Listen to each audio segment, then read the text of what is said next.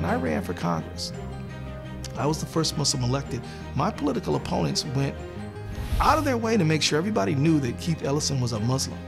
I mean, that was their argument against people voting for me, and I won anyway. The people who lived in my district, they knew I was a Muslim and they didn't care. They wanted to know what I was going to do for them. Are you going to help my kids get an education? Are you going to look after the environment? Are you going to help working people get a better pay? Your religion is your business, but what you do in office is our business, and that's what they want to know about.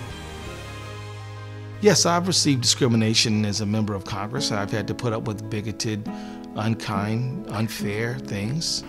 But if you have people doing good and being understanding and tolerant and inclusive, and you have people being bigoted and prejudiced, which one are you going to choose? My mother told me to water the flowers, not the weeds.